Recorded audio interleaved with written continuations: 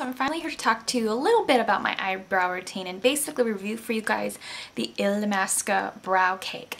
Now I actually did get this product for my birthday back in January, and I've been using it and loving it and meaning to review it for you guys. And I have this in Motto, and Motto is basically a taupe. So this would be good for light or dark brunettes or even blondes who want a little bit more definition on their eyebrows. So it comes in this little compact, like a lot of Illamsqua products, this square packaging. When I initially saw Illamsqua products when they first came out, I was not really thrilled with the packaging, and now I've grown to love them specifically because of the product alone, really. But if you're not familiar with Illamsqua products, they're super pigmented. I barely touch that. So to start off my brow routine, I just take the compact and a little synthetic angle brush, anyone will do. And as you can see, there's already something filling out my eyebrow just slightly. They've grown in quite a bit. But I basically start off with my Anastasia Beverly Hills Perfect Brow Pencil in the shade Blonde, just as a base. This will work on its own, but I think it does work a little bit better over some form of primer or base. So I start with the synthetic brush and I start filling it in right about here because it's patchiest right here at the forefront of my brow. That's really where I was lacking hairs in the first place before I started growing them out.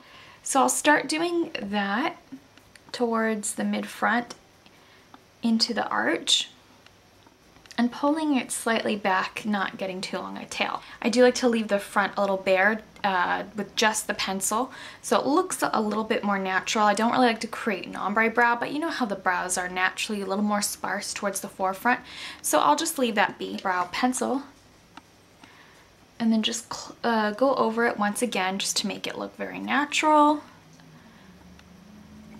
So it doesn't take too much product. A little goes a long ways.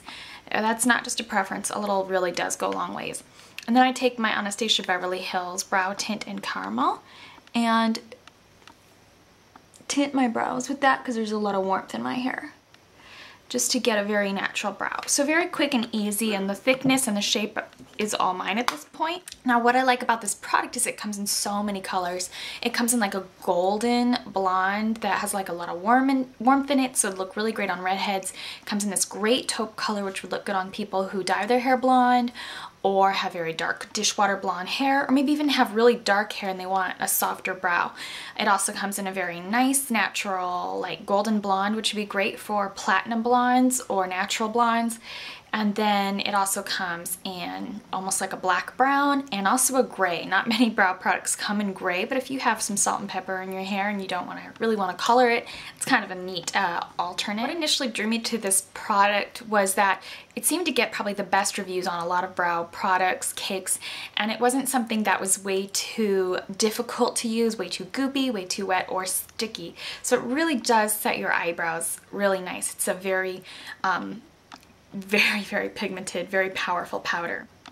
And so it definitely earns the name cake without being a gel-like texture. So this was really nice to sort of pick up my eyebrows until, well, they were pretty much grown in. A little goes a long ways with this product. You don't need to take a ton of it. They'll go on looking far too dark if you do that, unless you want a much fuller, like Audrey Hepburn type brow.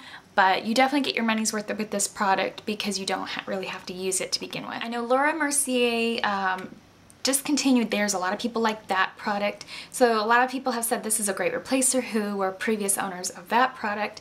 And also a lot of people have said this replaces their Anastasia Beverly Hills products. And I honestly think this is better than their brow powders. Me personally, I've never tried their brow pencils, so I can't say. But if you do want to venture out of brow pencils, or you don't want a brow pencil, I think that this is magnifique. I really couldn't live without it.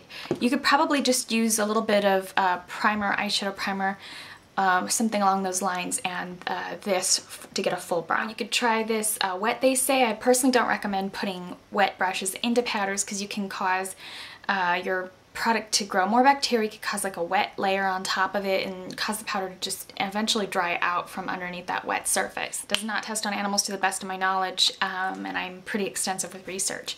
So I hope that you enjoyed this. It made me want to grow out my eyebrows because I finally enjoyed something that filled them in when I had pretty much nothing to fill in, and that's saying something because I had really no motivation to grow them out before because they looked terrible when I tried to fill them out. So yeah, I hope that you check it out. I don't think you'll be disappointed, and thank you so much for watching. Have a good day.